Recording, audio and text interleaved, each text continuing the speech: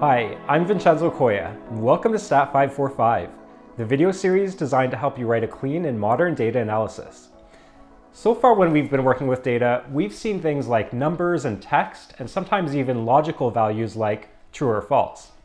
And while these will get us pretty far in a data analysis, sometimes we just have to work with more special types of objects like dates and times, as well as factors in R. So that's what today we'll be talking about, is how to deal with these special data types in R, specifically dates and times, and factors. As you can probably guess, there are packages that we can download to help us work with these special data types. For dates and times, we can download the lubridate package, and for factors, we can download the forcats package. The Penguins dataset is an example of a dataset that contains factors. In this case, the species, island, and sex columns are all examples of factors, and you can tell because it says FCT underneath the column. And what a factor is it's basically just a categorical variable, and observations are made on these categorical variables. So for example, with the species, we have Adelie penguins that we see here, but if we wanted to see all possible levels or categories of the factor, we can use the levels function. So I'm going to pull the species column and then find out how many levels it has. And we see that there's Adelie, Chinstrap, and Gentoo are all the possible levels. The flights dataset is an example of a dataset that contains a datetime object. And that's contained in the time_hour column here. And a datetime object always has the date in a year, month, day, hour, minute, second format. In today's episode, we'll go over two types of tasks that are most common for each of these data types. The first task when it comes to factors is to reorder your factors. Now, by ordering of a factor, what I mean is that some categories come after other categories. And being deliberate about the ordering of your factors is especially important when you're plotting.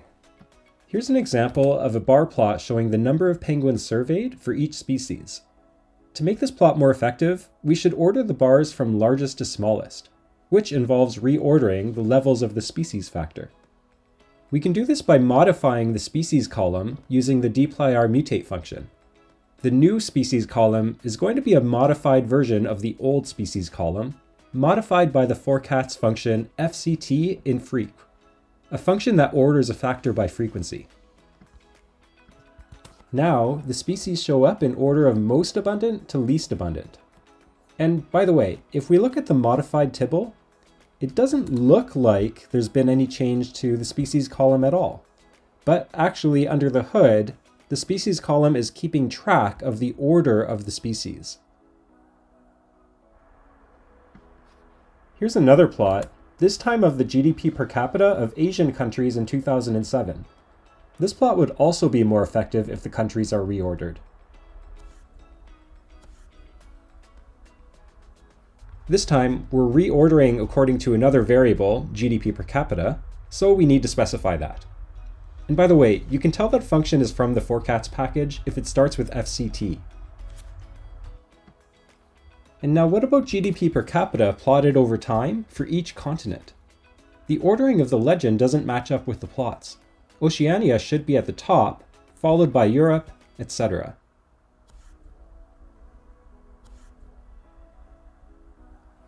This time, we'll redefine continent on the fly in ggplot2, and this time reorder according to two variables. At the largest year, order by GDP per capita. There are many other ways you can reorder a factor as well, but this should be enough to get you started. The second task when it comes to factors is to change your factor levels. Now remember, levels in a factor are just the possible categories that the factor can take. For example, with the penguins dataset, the species could either be one of Adelie, Chinstrap, or Gentoo. Now with levels, we either want to change the way that they appear, or add to the levels, or take away from the levels.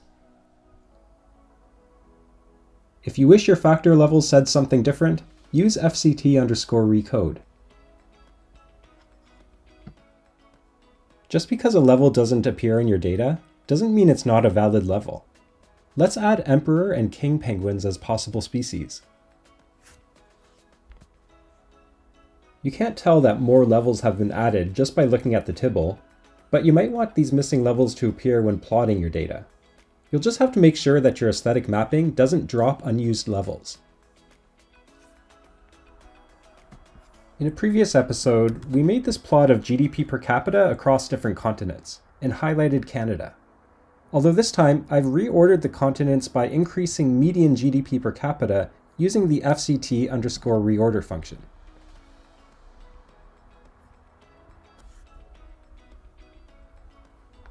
Let's use the forcats package instead of the if_else function. In this time, let's also highlight India in addition to Canada, and group everything else into an other category.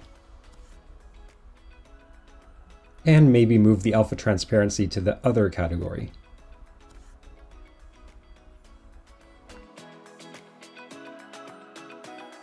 Moving on to dates and times, the first task is to extract components from a date object or a datetime object.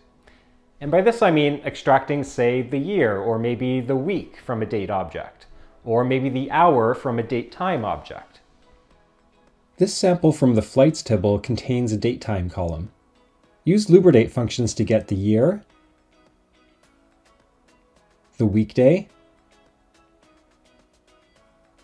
the quarter, the day of year, you name it. And what if your data doesn't come with a date or datetime object already? With lubridate, you can make a date object with combinations of the letters Y, M, and D, depending on how your data is written. These functions are tremendously flexible. You can use the same logic to make a datetime object. If it matters to you, you can specify the time zone as well.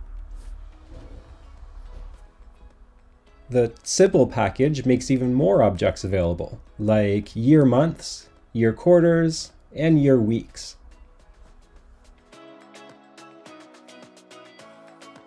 The second task for dates and times is to add or subtract time using time spans.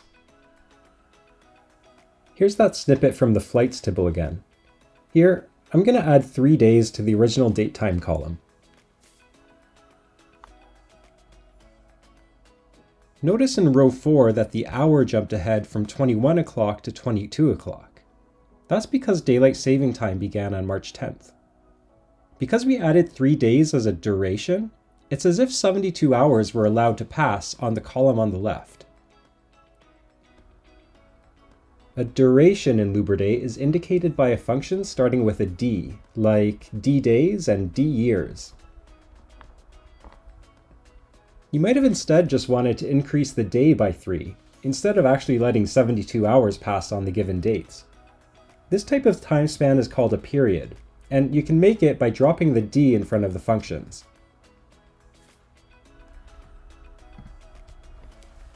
Periods are especially useful for months, which don't have a set number of days. Subtracting 1 month as a period just rolls back the calendar month, whereas subtracting 1 month as a duration sends the dates back in time by some average month duration. Well, that should give you a pretty solid foundation for starting to work with factors in R using the forcats package, and dates and times in R with the lubridate package. But these packages actually go much further than what we are able to cover, so I do encourage you to take a look at the documentation just to see how far they can go. And remember, it's not that we actually need these special data types in order to do a data analysis, but having them around sure makes doing our data analysis easier. And there are many more special data types that are made available through R. Maybe your analysis has a special data type too. If so, let us know in the comments. To summarize today's episode, when it comes to working with factors with the forcats package, keep 2 tasks in mind. First, change a factor's order, and second, change a factor's levels. When it comes to working with dates and times in R, first, extract from a date or a datetime object, and 2, add or subtract durations or periods. I hope you enjoyed today's episode. As always, join us next class where we discuss relational data or joining 2 or more tibbles.